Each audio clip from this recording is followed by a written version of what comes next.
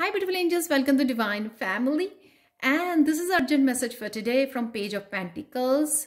Don't be stubborn, don't be egoistic with the same old ideas and old patterns and controlling the outcome that things should be according to you.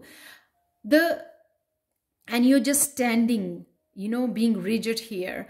Be flexible and be open to the new ideas, new inspiration that are being sent by divine for your beneficial, for your benefits, for your success. So be open to the new ideas, new inspirations, and don't stick to the old things, old ways of doing the things. Thank you so much, and have a wonderful and beautiful day. Bye for now.